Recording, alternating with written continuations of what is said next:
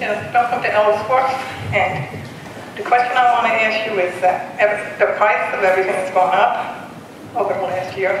Gas has gone up by 60%, my homeowner's insurance went up by 65%, my medical insurance went up by 75%, I dropped it and don't have any. The taxes, property taxes went up by only 10%. My Maine state taxes went down, and IRS taxes went down. So, and the income went way down. And I don't know what to do about that. Thanks.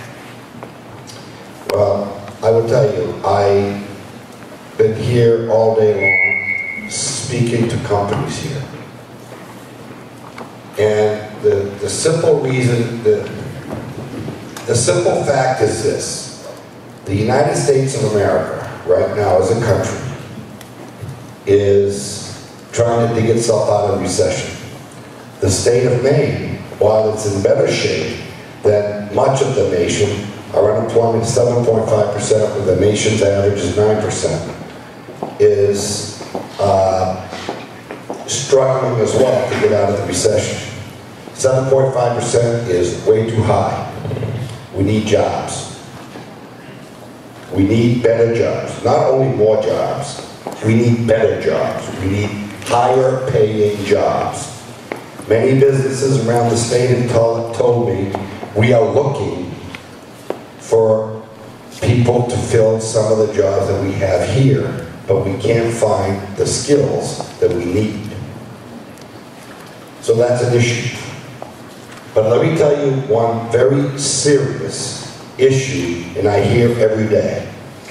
Number one, regulations in Maine are onerous. They're way above the national average, and people complain all the time, and that's why a lot of companies we had one employer from the South Portland area who had 2,000 employees 8 years ago, pulled up stakes, and now reopened his business in South Carolina. Because South Carolina is a much business-friendlier state. That is one thing that's very high on our agenda, to become more business-friendly. Now, that doesn't mean destroying the regulations, the good regulations we have. That means getting more friendly. That means having a better attitude when somebody comes to seek help in Augusta. Number two, Maine right now pays 42% above the national average for its energy. 42% above the national average. The state of Maine's energy cost is the 12th most expensive in the United States of America. What do? We need to lower the cost of energy. Maine has a renewable portfolio of 44%. Currently in law, 35% is currently what we're paying for. There's a movement on around the state to increase it by 20%. Somebody in the state wants us to go from 12th to 1st. That is not one position I want to be in as a governor. So we need to, one, lower the cost of our energy.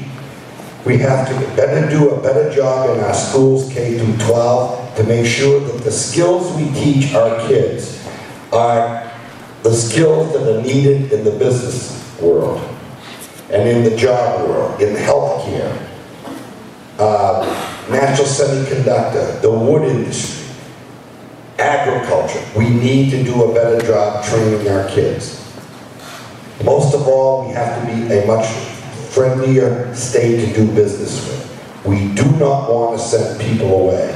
We want them to come here, invest here, and live, work, and play here.